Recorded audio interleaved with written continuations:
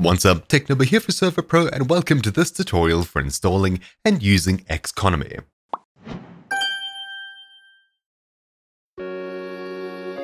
Xconomy is a super simple SQL and Vault compatible economy plugin for your Minecraft server. To install a plugin, head over to your Minecraft Server.pro dashboard, then the plugin section. Simply search for Xconomy. Install the latest version that's compatible with your server and restart.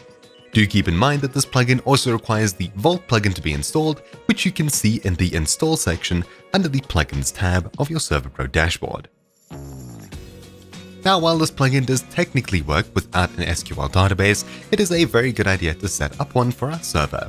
On Server.pro, we provide you with one on our Pro plans. If you're using Server.pro, it's really simple to set up your SQL database and link it to the plugin. If you don't already have an SQL database set up with Server.pro, simply head across to your Server.pro dashboard and then click the MySQL section on the left. Simply enable it, and you'll then get your details. But before you can enter any of these, you need to restart your server at least once in order for the database to actually initialize. You'll know that it's initialized when you visit the File section and you notice a new MySQL server folder is created. As such, do keep in mind that I'll be referring to the information on the MySQL page rather often, so do keep this open in a new tab while we're filling in the actual settings. To start configuring our Xconomy plugin to work with our MySQL database, head across to the File section on the left-hand side, then the Plugins folder, and Xconomy.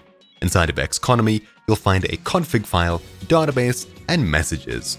Inside of the database.yml file, you'll find a bunch of configuration for the actual plugin itself.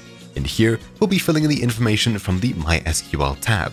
So the host will change from localhost to be the IP address over here. As such, port will have to match the port on our SQL database page, the database name should match the database over here, and the user and password you can get from here as root and your password here.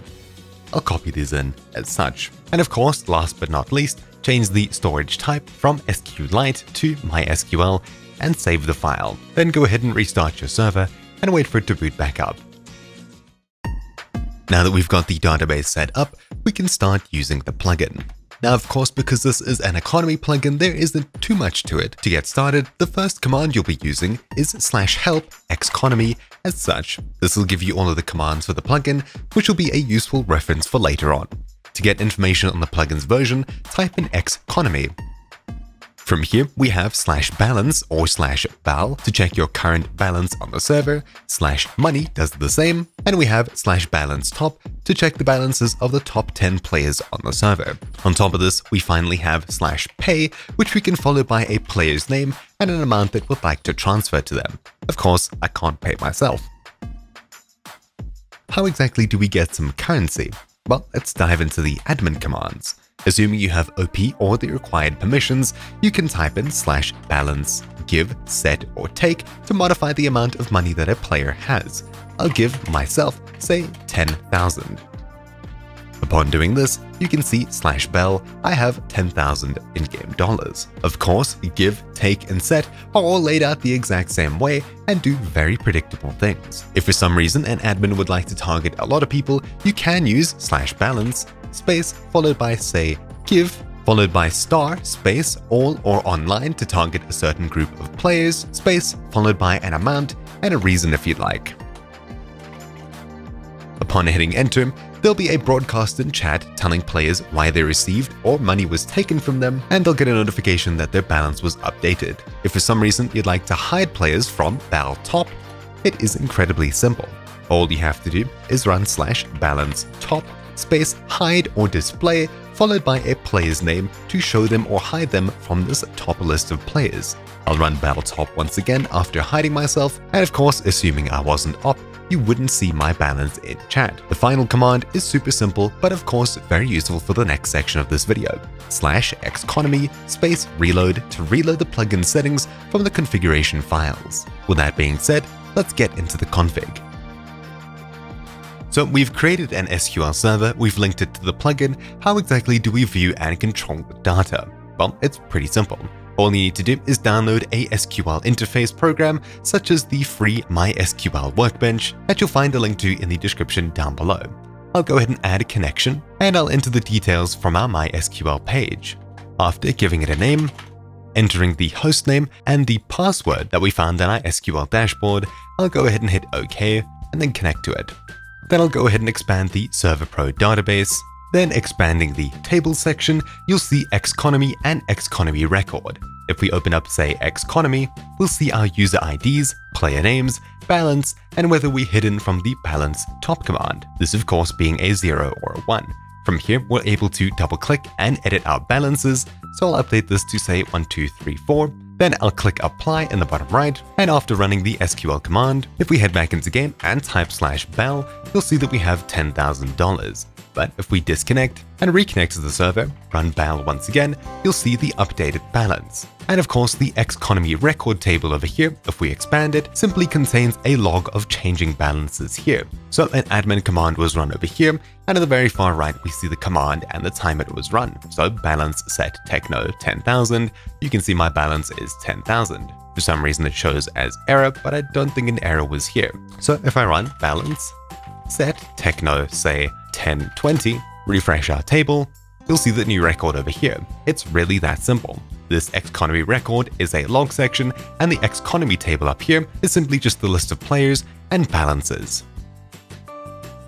Let's get into the config. Head across to your Minecraft Server.pro dashboard, expand the Files section, then go into the Plugins folder, Xconomy, and we have a bunch of files here. We've already explored the database.yml file. There's not too many other settings in here that you'll change unless you know what you're doing, so let's jump into the other files. The player data folder over here contains the default database, the SQLite database. Of course, while you won't be using this if you set up a MySQL database, this is the default that it uses, this file inside of here. The config.yml file over here is rather limited, but it does contain the basic settings. Above each command, we have a short explanation or the options that we can punch in. So for example, language English, we also have Chinese, Chinese TW, English, French, Spanish, etc, etc. Then we have auto update settings, how long until it refreshes the top 10 and server total, whether it'll register the following commands, economy, eco, ebalance top, ebal top, and e-economy can be set through the eco command over here. Disable essentials, set an initial balance for players joining the server, whether we can create non-player accounts, whether cache correction is turned on. For example, if you need to modify the data in the database directly, it is recommended to enable it. So of course, this was the reason that it wasn't working earlier, why I had to reconnect to see my new balance. Changing this to true would obviously have solved that. Whether logging is enabled, semi-online mode, username case is ignored, and at the very bottom here we have settings that you'd most likely change, including the currency name for your server, which could be a real currency or a made-up currency, whether you can only have whole numbers and not cents, how thousands are separated, the format that it's displayed as, i.e. the balance number followed by the currency name placeholder, the maximum balance that a player can have, and right at the very bottom, bungee cord settings. The last file that we haven't had a look at is the message.yml file over here. This is basically the localization file where you'd go and change the way that the plugin talks back to users in text chat. Once again, you won't really be modifying this file unless you'd like to customize it to better suit your server's theme. But anyways, that's about it for this simple plugin tutorial. Hopefully you found this video useful. If you have any video suggestions, leave them in the comments below. If you're having issues with anything, contact our support team. Thanks for watching, and I'll see you all next time. Ciao!